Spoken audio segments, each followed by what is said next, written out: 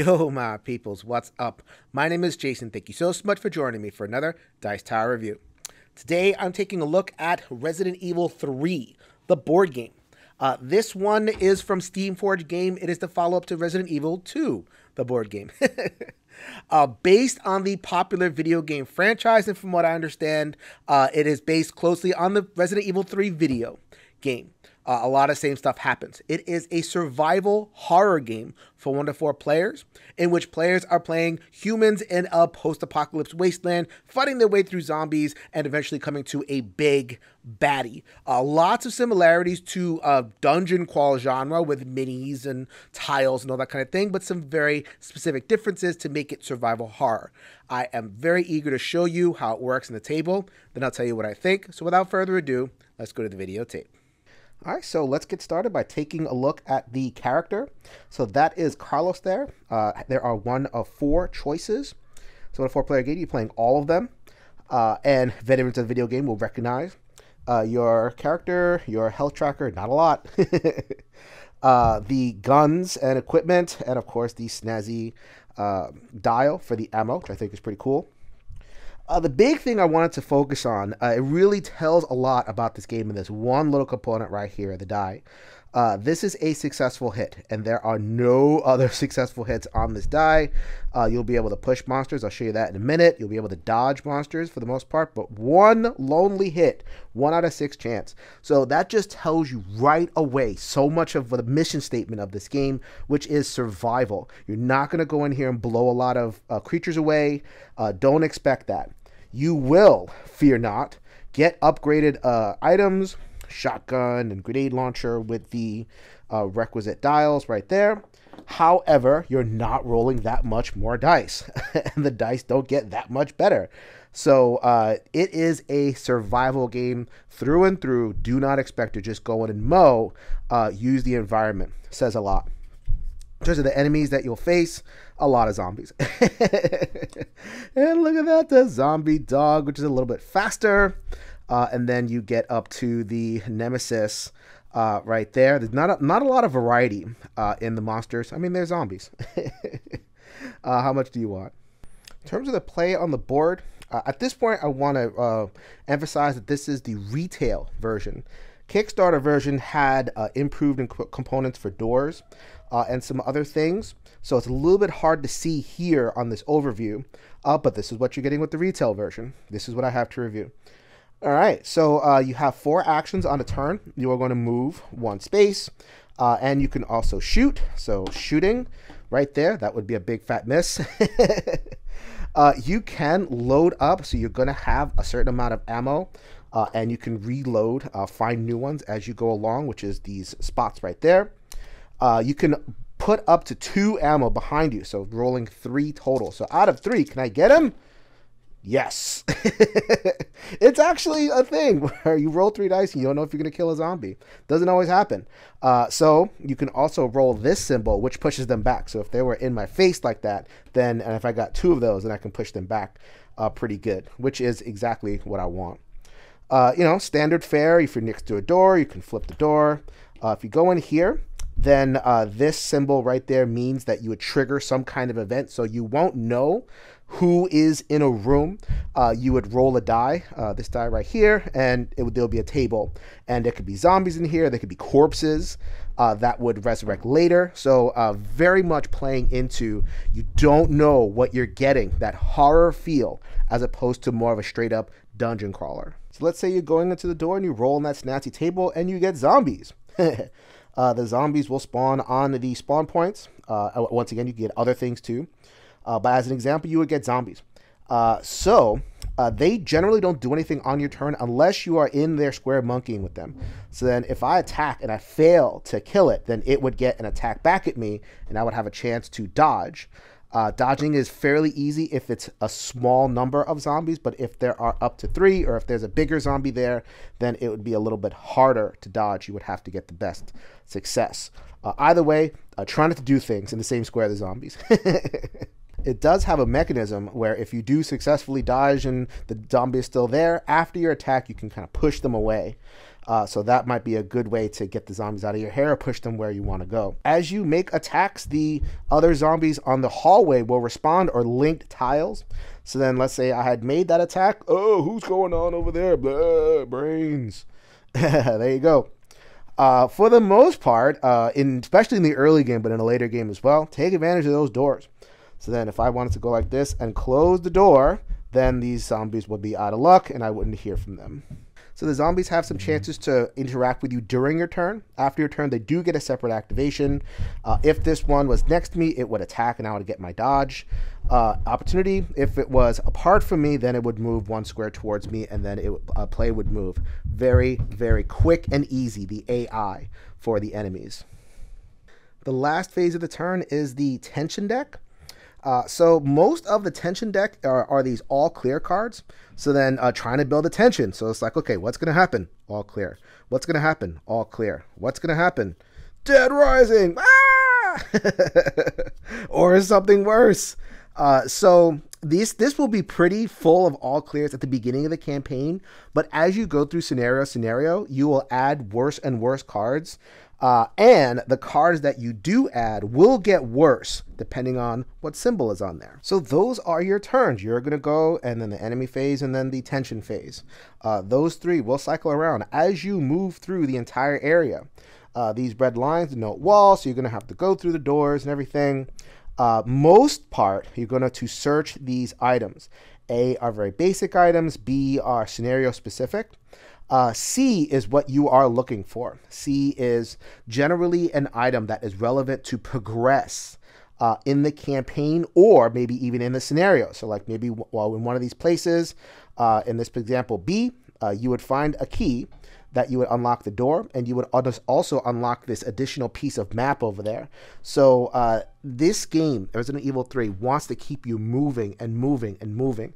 The games are satisfying in and of themselves, but they want you to constantly look forward to the next scenario, the next thing, the next challenge. And so here is the scenario. This is the terror level that I mentioned in reference to the tension deck.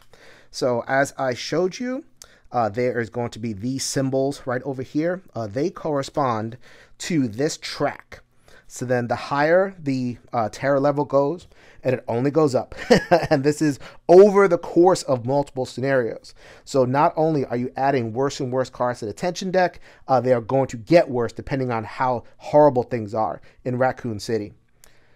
The game the campaign starts with 3 unlocked scenarios. I have laid out the Uptown scenario here in this demonstration. But as I uncover C decks and other tokens, I will remove different areas that will be discovered. That will be, you kind of just move through, and eventually you are going to get to the clock tower, which veteran Resident Evil fans are going to know all about that. Before I move on, a very quick note about the componentry and the carrying case for the retail version. So then they have this cover, and I put my cards in bags, and it has room for some of the tokens and some of the other components right there. But if I put that back, then I have not a lot of room for, I have room for the tiles, but they're just going to be kind of sliding around a little bit. This is not optimal storage, so I just wanted to let everybody know about that. So that was Resident Evil 3 at the table. Full disclosure, I have zero familiarity with the original IP. Never played the video game. It's a little too gory for me, a little too in your face, especially with the video game model. But in the board game, even though there are violent images and everything, it felt a little bit more of a distance. It wasn't just like the gore in my face. It was able to kind of put me in a general space that I'm familiar with, Night of the Living Dead and Walking Dead, all that kind of stuff. I just kind of pretended I was there. And it made no difference whether I was a video game fan or not. I was playing a survival horror game. And let me talk about the best parts first. Theme, really well realized. Just there's so much that evokes the theme, not just in terms of its vibe and its aesthetic and everything, but mechanically. The die, that one 1d6 with 1 success on it just said so much, just opening the box. And I'm checking out the dice and I'm going, oh, okay, this was now this is what I have to do. As a very, very old school D&D player, where heroes were weak, and you had to kind of duck and move. You couldn't just come in and thrash everything. This was a nice throwback vibe, but with modern mechanisms. So it was a good marriage of the two. Also, the game did a lot in terms of keeping things snappy and quick, especially in the in-between phases. Not a lot of complex activation for the monster. Even when you get into further down the road where the monsters get a little bit more complicated, it's not that bad. You just fast. You have your enemy turn, you do the tension deck, one card, mostly all clear, but sometimes in your face, and even those tend to be pretty quick to kind of figure out what to do, and then go. I finished a solo scenario, one player, about 20 minutes, especially the beginning scenarios. I could just go, boom, done. 20 minutes, 10 minutes to switch it out. Boom. Finished a lot of the scenarios. I think I played like 5 or 6 of them in one sitting because I had that, impulse, that forward momentum, the way that the scenarios are built. You find one thing, you put it on the scenario tracker, you set it up and you go through. Boom, boom, boom, boom. I imagine it will take a little bit longer in a multiplayer scenario, but you're not looking at 1.5 hours, 2 hours per scenario. At the higher player counts, it's really, really quick. And a lot of that is how simple to run and still engaging the AI is. The advantage being zombies, they're not that complicated, but they've managed to pull that off. So much thematically, mechanically worked to create a vibe. This game felt right. All right, so let me get into some difficulties that I had. First of all, the componentry for the retail version made me want the Kickstarter. Especially the doors. The doors are such a huge part of this game, and having the plastics, whether they're open or closed, and having that be something that I could see visually quickly would have been really welcome. What I had was the tiles, very dark tiles, and because of the way the game works, depending on where the zombies are, when you attack something, the zombies react and move. When you, during turns, the zombies move. And you're looking at it. Is that an open door? Is that a closed door? Is that a barricade? And constantly looking at and not having that immediate thing just in your face. Okay, this is what's happening. Kind of took me out of the flow a little bit. I kind of would have wanted just bright colors.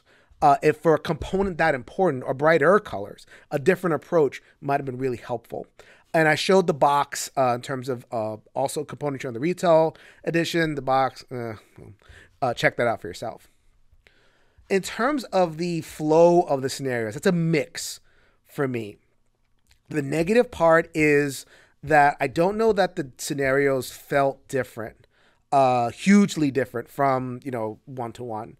So, you would, one scenario would have you, go in, barricade a door, go over here, find a thing, go over here, find this other thing.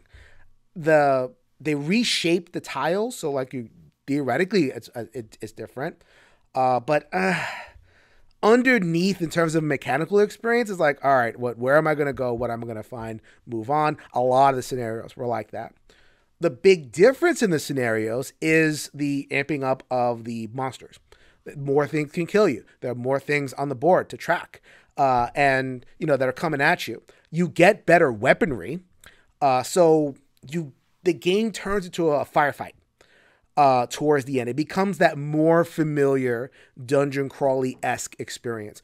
Only not really, because it's not like a zombicide. A zombicide is just a huge romp. You're always hitting, and it's just like, how many zombies can I mow down? I would rather have this than a zombicide, very much so. This is much more my speed in terms of a vibe. However, it definitely leaned a little bit closer to that end of things. More closer than I would have wanted as a survival person. I would have hoped, like, as these scenarios went on, there would be more environment stuff to do. I didn't show this, but one of the things that you could do is, like, there's barrels, and if you want to shoot the barrel, it's full of oil, and it just blows up, and the zombies go. So I would have loved to have more tools in that perspective. Set up my own barrels, find distracting materials, have a big T-bone steak. It's like a video game, right? So whatever, T-bone steak, throw it down the thing, a zombie goes chasing it. You probably don't do that in a video game, but something like that to maintain that sense of survival, as opposed to kind of transforming into what is a mediocre mechanically combat experience. Because I didn't feel like I had a lot of tactical options for killing monsters towards the middle and end. Having said that, though, it's good. It's still thrilling. It's still well delivered ultimately at the end of the day. And the cinematic sense of it kept on going up for me. I was invested in the story. I was affected by the events, and like there was this global events that persist from game to game. I got into that.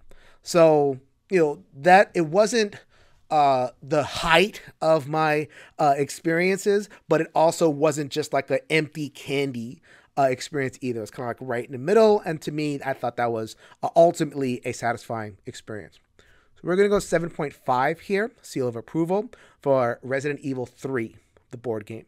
If you could change your mind, you can change the world, people. So until next time, later, everybody.